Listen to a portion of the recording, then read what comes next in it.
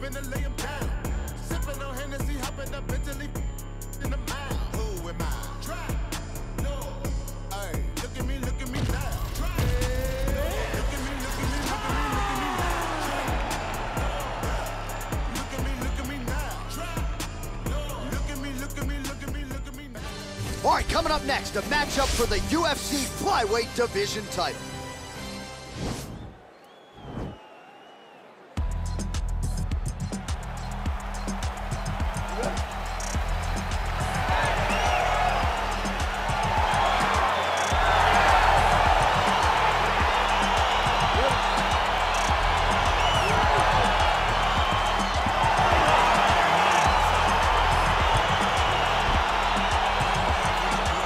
DC, here we go with round one, and this one could get pretty interesting here early. The Brazilian Jiu-Jitsu black belt taking on the decorated striker.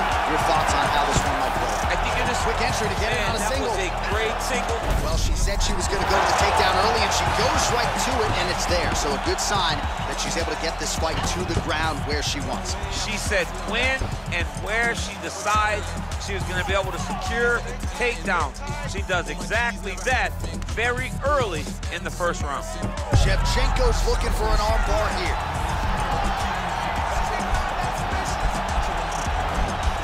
An attacking armbar.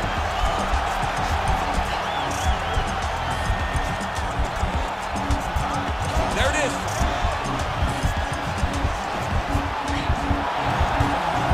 It's in there deep. There you go.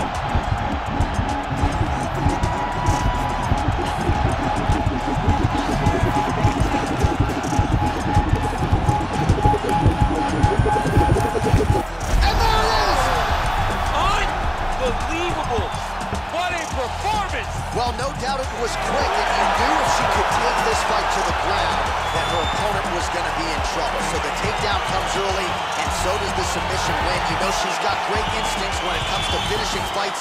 Once she gets them to the canvas, safe to say mission accomplished for her here tonight.